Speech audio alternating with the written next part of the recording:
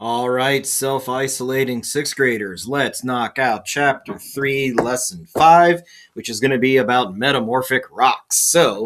Metamorphic rock, the definition you need to work with goes with three parts to the definition, and each part has three subparts. So, metamorphic rock forms when heat, pressure, or fluid is going to act on igneous, sedimentary, or other metamorphic rock, and that's going to change its form, composition, or both. So, the three parts of three. The first part of three is this: heat, pressure, fluid. You need heat, you need pressure, and fluid really helps things, but it's not completely necessary. But heat and pressure are. Um, Metamorphic rock can come from igneous, sedimentary, or even other metamorphic rock. So igneous can become metamorphic, sedimentary rock can become metamorphic, and metamorphic rock can actually change what kind of metamorphic rock that it is.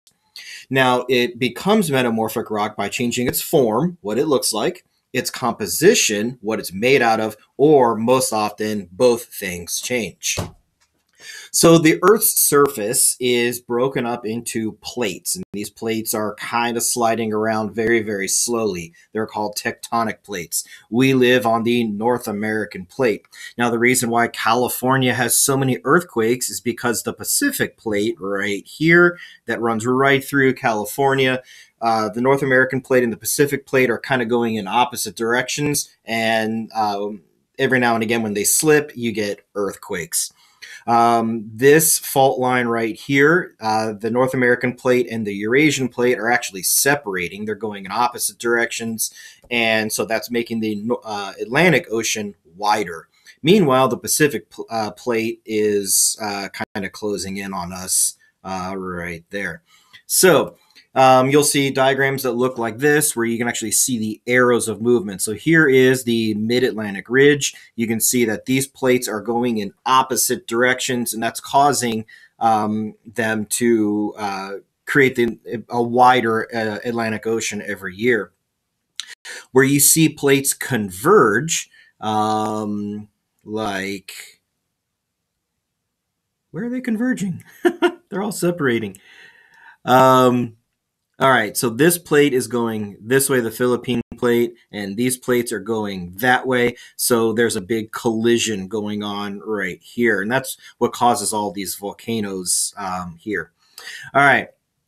Oh, and as you can see, here's the California, the San Andreas Fault. These plates are going in opposite directions, and that's what's causing those earthquakes. All right, so here we have one plate and another plate, and they are colliding. And a lot of times what happens is that one plate actually has a higher density than the other. And so the one with the higher density is going to actually sink under the other plate. Now, to give you an idea of how much pressure this is going to create, this is 5 miles. So a plate that's riding on the Earth's surface can actually be 30 to 60 miles thick. So now you have to, think about a 30 to 60 mile thick slab of rock bending. Now, in order for a 30 to 60 mile thick piece of rock that's several thousand miles in length to bend, you're dealing with a tremendous amount of pressure.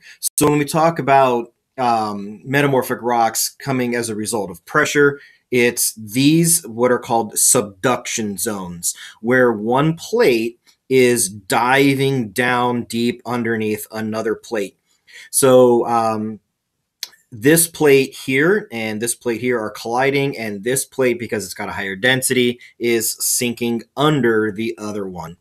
Now, you also need heat for this to happen. And so we have these underground magma chambers nearby, providing a lot of thermal energy. Now, big difference. Igneous rocks come from molten rock. So you need so much heat that the rock actually liquefies. Metamorphic rock, you need a lot of heat, but not enough to melt it. You need it soft because of it's very hot, but it's still a solid. It will hold its own shape. So this can only become igneous rock. but it's providing a lot of thermal energy to this X mark right here.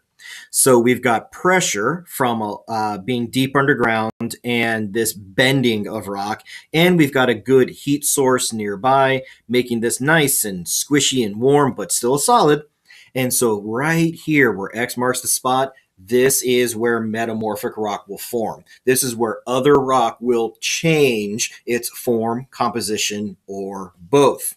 Um, as this gets too far deep, it'll actually liquefy, and then it can only become igneous rock after that. All right, so of course we need to classify metamorphic rock, and there are two main groups. There are foliated and non-foliated. Foliated has stripes. So here we have an igneous rock, and this is kind of like what the mineral grains look like beforehand, scattered, and they're pointed every which way. And then a lot of stress, heat and pressure is going to squeeze the rock. And that's going to turn all of these mineral grains that are facing every which way to all kind of more or less orient the same way. They're all going to be more or less parallel now. And that's going to cause the mineral grains to kind of have a stripy effect. So you can see that this rock became this rock, but what it looks like, its form definitely changed. So this is an igneous rock, and then after heat and pressure, it became foliated metamorphic rock. So foliated metamorphic rock has these kind of parallel stripes going on. So non-foliated is just going to be the opposite of that. It's not going to have the parallel stripes. So here we have a rock called gneiss. The G is silent, so it's a gneiss rock. And gneiss is clearly foliated. You can see kind of all the mineral grains are all kind of parallel to each other. Marble, on the other hand, is a non-foliated metamorphic rock. There's no parallelism to the mineral grains. It is just kind of still scattered. Okay, so foliated, non-foliated. Foliated, stripy, non-foliated, not stripy.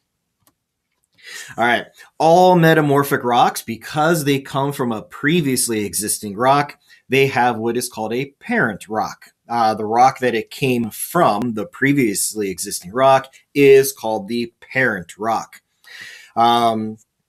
So here we have a chart that'll show like the parent rock and what its texture is, and then what the metamorphic rock it becomes. So shale is a sedimentary rock, and it becomes slate, and it will be a because it has very fine layers of parallel mineral grains, it will be a foliated. Slate, which is a metamorphic rock, okay, which came from shale, slate can, under heat and pressure, become a different kind of metamorphic rock called phyllite. So shale, in the sense, can be kind of like the grandparent rock of phyllite. Phyllite can become, under heat and pressure, a rock called schist, and schist can become another metamorphic rock called gneiss. So, yeah, here we have sedimentary to metamorphic, and then three different metamorphics becoming new and different metamorphic rock. Limestone is a chemical sedimentary rock. And because it doesn't form parallel layers of mineral grains, it is a non-foliated metamorphic rock, and that's where we get marble. And then sandstone, which I'll show you in a little bit, is a clastic sedimentary rock, and that becomes a non-foliated metamorphic rock called quartzite. So, again, the parent rock is just what it comes from. So here we have granite and igneous rock, becoming a foliated metamorphic rock called gneiss. Now, if you've been paying attention, you'll notice that gneiss also came from other possible parents. So we'll have to talk about that in just a minute. Here we have sandstone, a clastic sedimentary rock becoming quartzite, and shale, another clastic sedimentary rock, it becomes slate. All right, so some metamorphic rocks, as you have seen, like gneiss, have multiple possible parent rocks. There's several different parent rocks that can become gneiss. Some parent rocks, like I said, can become multiple types of metamorphic rocks. So one kind of parent rock can actually go in a couple of different directions. Most, however, only have one possible relationship, but just be aware that there are multiple possible parents for some. So here we have shale. Shale is a clastic sedimentary rock, and under heat and pressure can become a rock called slate. And you'll see slate in a lot of hardware stores, or slate's often used as roofing and things like that. Slate is also used in people's landscaping. It's good. It's a good rock. So here we have shale is the parent rock for slate. Now slate, under heat and pressure, is a metamorphic rock that turns into a new and different type of metamorphic rock called phyllite. So its form or composition changed in some way to become a new and different metamorphic rock. Phyllite can become schist, but also basalt can become schist. So schist is an example of a rock that can have multiple possible parents. It can come from phyllite, which is a metamorphic rock, or it can also come from basalt, which is an igneous rock that happens to have low silicates and a lot of metals. Yep. Schist can become gneiss, but also granite can become gneiss. So gneiss is another example of something that can come from a metamorphic rock or an igneous rock. Most have only one possible relationship, but some can have multiple. So here we have just another visual of granite, which is an igneous rock, high in silicates, low in metals. And here we have gneiss. As you can see, the mineral grains became way more parallel than they were in the granite form. Sometimes in nature, you can actually see the line of demarcation. So here we have granite, and here we have gneiss. So this part of the rock became metamorphed, and then this stayed igneous rock. So I'm guessing that the fluids got to about here, and then this was able to change, and this was not. All right, so here we have sandstone, a clastic sedimentary rock. And on a large scale, there's actually huge sandstone deserts. So sandstone is a sedimentary rock that formed in a very traditional way. Now, if all of this were taken down into a subduction zone and all of this rock was exposed to heat and pressure very deep underground, it would become a new type of rock, a metamorphic rock called quartzite. Limestone, same thing. Limestone is a chemical sedimentary rock that forms at the bottom of the ocean. And if limestone was subducted deep into the earth, exposed to a lot of heat and pressure, these mineral grains would change and grow and rearrange, but not become parallel. And so you get marble, a non-foliated metamorphic rock. So just here's another visual to show you that something like gneiss can have multiple possible parents. It can come from an igneous rock. It can come from a sedimentary rock. It can come from metamorphic rocks. So gneiss has multiple possible parents. Other examples tend to only kind of have one. All right, here's a big idea I need you to know. So a rock can only become a metamorphic rock deep underground because that's where the heat and pressure is. So if you are looking at a metamorphic rock like we were in several of the pictures, that means that it had to come up to the surface for us to get at it, okay? Us digging a few feet underground is not going to get to the heat and pressure that we need. Metamorphic rocks happen tens of miles underground, and none of our minds go that deep. So that means that for it to come up to the surface, more movement had to happen. So most rocks, igneous and sedimentary, are created on the Earth's surface. And so to make a metamorphic rock, that material has to first travel from the surface to deep underground, get changed, and then make its way back to the surface. So long story short, metamorphic rocks have been on a very long journey. So again, just to kind of bring back an image we were looking at before, here we have igneous rock forming. Here we have sedimentary rock forming, like along this crust. And as that rock gets taken down or subducted, then it can change. But here it is, and this is way too deep for us to dig. None of our minds go this deep.